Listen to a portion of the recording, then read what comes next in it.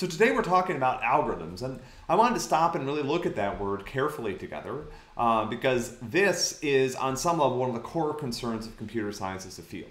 So computer science as a field really, and our explorations throughout the rest of the semester fundamentally concerned with two core conceptual topics, not just programming, not just building stuff, but deep conceptual concerns. One is how to solve problems. We refer to those solutions as algorithms, and there's a whole field of computer science, and one of the main concerns of the field is how do we solve problems using computers? We have these incredible machines, how do we put them to use? The second concern is how do we structure data? So that's something else that we'll be talking about the rest of the semester.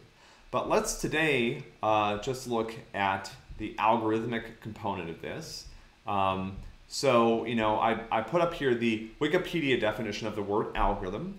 And so the first thing you'll notice is that it talks about problem domains. And below that, I've posted what I think is really cool, which is data collected by the Google Books project about the use of algorithm over time.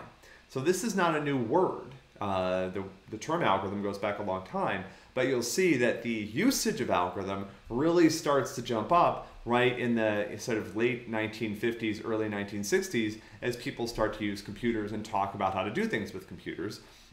It's also interesting, you see little peaks and troughs recently, which probably, my theory is that first peak that we're starting to climb up to again corresponds to kind of the first dot-com boom, which many of you, let's see, were you alive then? Maybe, probably not.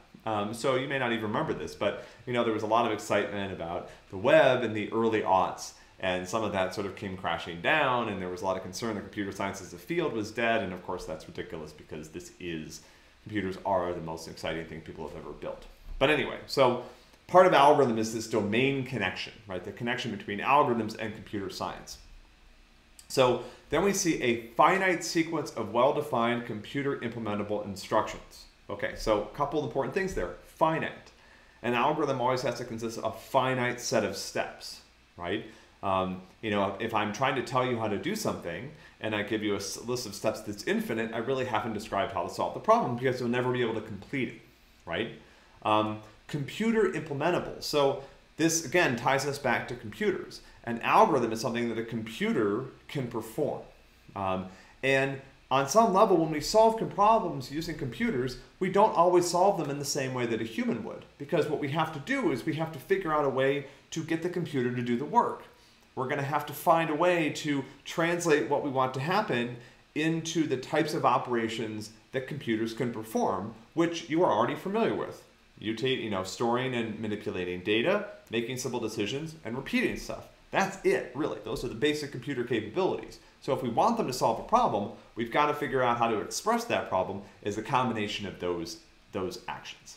Then it says algorithms are always unambiguous. And that's another really critical component of this definition. Computers do not do ambiguity. Fundamentally, computers are the most literal being that you will ever interact with. And this is the source of a great deal of frustration when we interact with computers, when they don't do what we want, because we think, why don't they understand what we're trying to ask them to do? Humans are great at understanding each other. If I tell you, go to the store and pick up some milk, you're like, okay.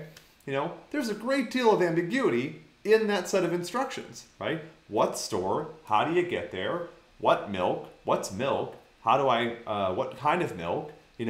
But humans are okay with that, right? Because you're probably going to figure out, okay, well, I'll figure out which store to go to.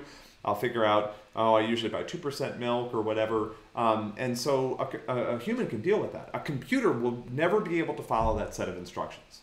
There's a funny video that you can find online of, I think David Malan used to do this in CS50, where he would give people some instructions about how to make a peanut butter sandwich and tell them to follow them as if they were a computer. Because typically when we write down things for humans to do, we don't specify them at the level of unambiguity that a computer would need. Right? We have to be very, very specific and very precise. And on some level, learning how to program effectively is really about learning how to do that.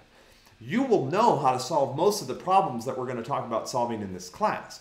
What you won't know how to do is get the computer to solve the problem. All right, so unambiguous.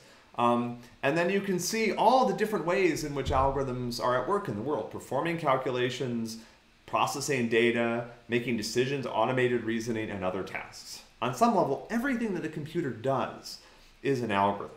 We don't always talk about everything that a computer does as an algorithm, but computers are on some level always executing some type of algorithm. Sometimes the algorithms are simple, sometimes they're highly complex and incredibly sophisticated, but that's sort of all that computers know how to do, is perform a series of steps that the programmer has told them to execute. Once you learn how to do that, you'll unlock all of their incredibly powerful capabilities.